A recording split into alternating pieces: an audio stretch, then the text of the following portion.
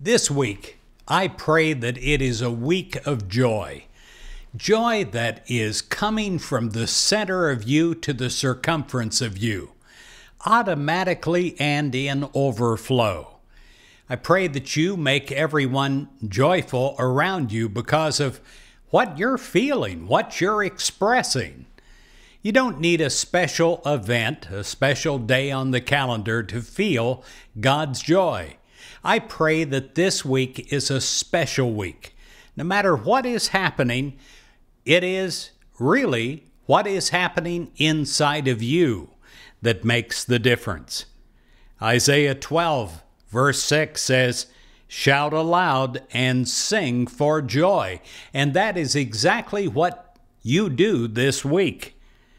For a blessed moment, you allow yourself to become still.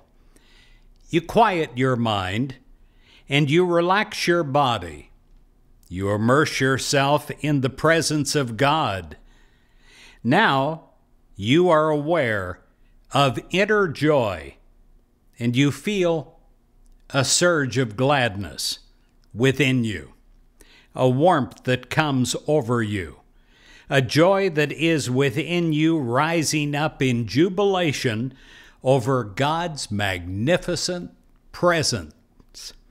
And you feel this glorious feeling that is as something special, something that you are aware of, something that is so priceless you don't want it to pass.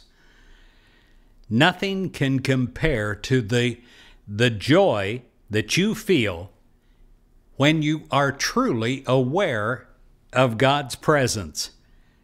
Your heart, it absolutely sings with joy because you know that joy is your heritage, that happiness and love and peace are what God created you to express. And it doesn't matter what is going on around you because God's joy is within you.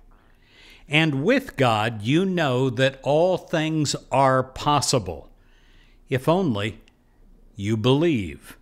And you do believe.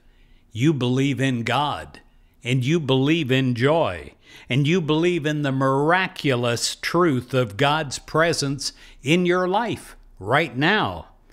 And so you let your heart sing, and you do it freely with the joy of God.